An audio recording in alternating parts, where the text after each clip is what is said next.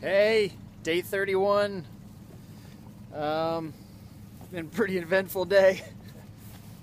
I went hunting and shooting, and I was going to try and make it up to near Buffalo today, but it has started snowing, and I tried to make it. I couldn't even make it to the freeway because Junior here, the van, started just swerving all over the place. So we're waiting on Joe, who I just interviewed, to come back or come help me get to the to a road and then get back to his place for tonight. So it is interesting. I mean, awesome, but I ain't gonna get where I wanted to go today. But I want to just check this out. Watch this.